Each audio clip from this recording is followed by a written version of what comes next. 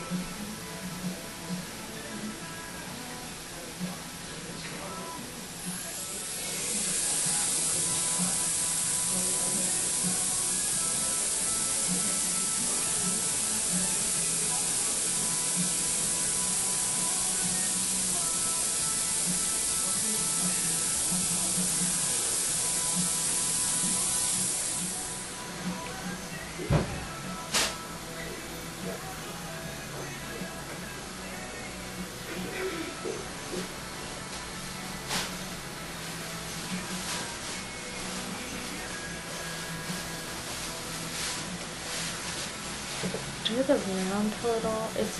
It's her lower back. So I was trying to get something. This? Let's see if that'll work. But For her back or just underneath her legs? let's see if it'll go under. Hold on. Go ahead.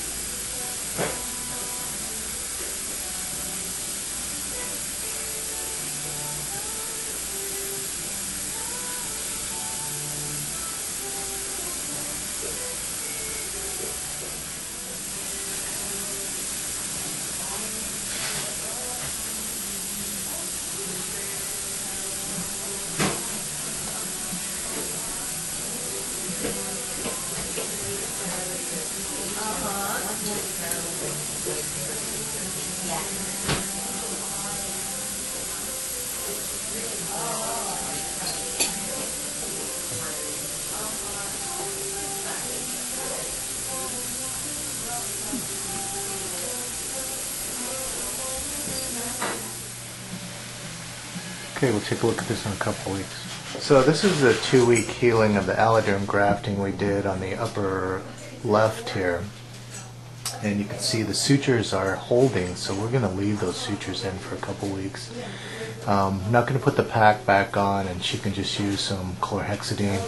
I'm going to have her use a 2-row brush and just go from the soft tissue onto the teeth. She'll be able to floss there, and look at this in a couple weeks. This is a 1-month post-op of the grafting on the upper left, and things are looking really good here.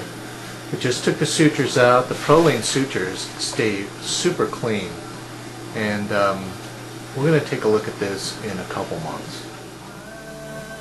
This is the 4.5-month healing of the AlloDerm grafting and coronal positioning in the 11, 12, and 14 areas. 11 had 4 millimeters recession, 12 had 3, and 14 had 5 millimeters. Still have a little recession there, but we have thicker tissue, and we got a fair amount of the roots covered.